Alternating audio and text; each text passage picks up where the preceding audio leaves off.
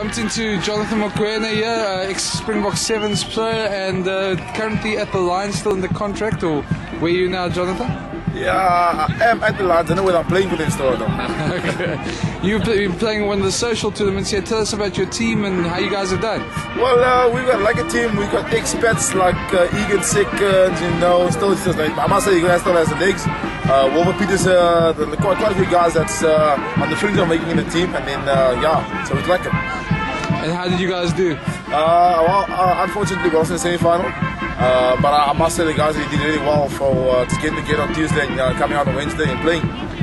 Well, a lot of people don't know about the Dubai Sevens. Everyone focuses on the international tournament, but this is one of on the outer fields here. There's a lot of rugby going on that people don't normally see on the TV. And tell us how it is to be involved in that as opposed to the RB 7 series. Oh, definitely less stressful. Big time less stressful.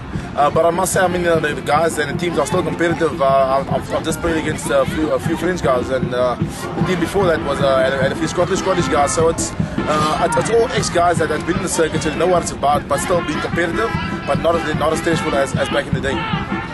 And off the field, the social scene. Lovely. Look, our team's done now, so we only start socializing now.